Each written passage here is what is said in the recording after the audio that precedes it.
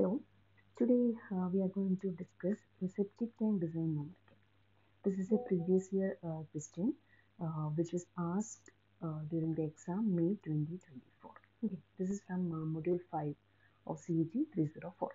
So we'll go into the question. So this is the question. You need to design a septic tank for a small colony of 200 persons with a water supply of 200 liters per capita per day. Assume the data required. Okay, so this is the question. So we have given the total population of the area. Okay, so total population of the area is 200 and the water supply of that area is 200 liters per capita per day. Okay, so this data are given. Other data we can assume. So first step is to calculate the total sewage discharge. Okay, so first we need to calculate the sewage discharge. So here in question they are given the rate of water supply. Okay, so from that water supply rate we need to calculate the domestic sewage rate. So how will we calculate that? We know that the domestic sewage produced can be assumed equal to 70 to 80% of rate of water supply. Okay, so here it is given 200 liters per capita per day. From that we can calculate the sewage as 80% of that. That is 0.8 into rate of water supply. Okay, into total population. That will give the sewage discharge of that area. So which is equal to 32,000 liters per day. Okay, so if it is given directly the rate of sewage, then we need to multiply that with the population.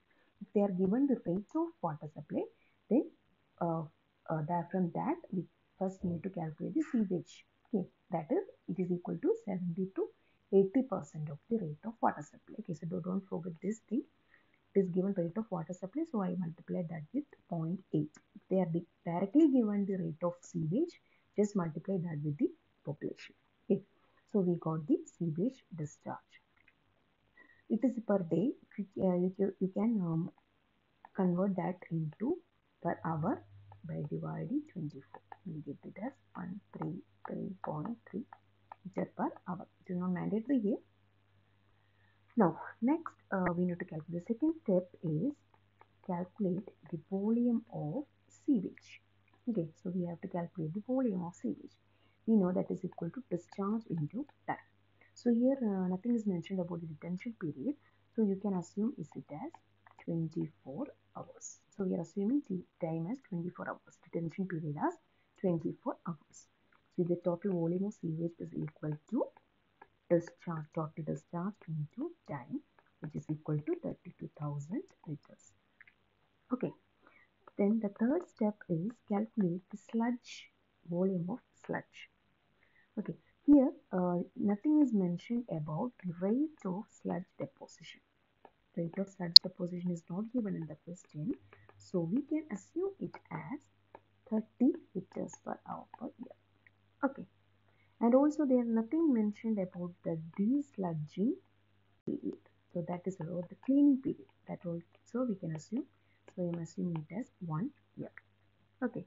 So from this assumption, we can calculate the volume of sludge is equal to rate of sludge deposition into total population into cleaning period. So we'll get this as 6,000 liters. Okay. So we got the volume of sewage as 32,000 liters and volume of sludge as 6,000 liters. That is total volume or the total capacity of the tank. Total volume of sewage is equal to 32,000 plus 6,000. That is 38,000 liters. It is the total volume of sewage or the total volume tank capacity. Okay. So we can convert that into meter cube. This is equal to 38 meter cube. So this is the total volume of tank. According to this, we need to fix the dimensions of tank. Alright. So there are nothing mentioned about the depth or height of the tank. So I am assuming that also. So next I am assuming the depth of tank. Depth of tank as we can assume it is 1 to 1.5 meter. Okay. So I am taking here it as 1.5 meter. So if we know the height or depth of tank, we can calculate the surface area of tank. Okay. So surface area is equal to total volume is 38 volume divided by depth. So we will get it as something around 25.33 meters square. So we got the area.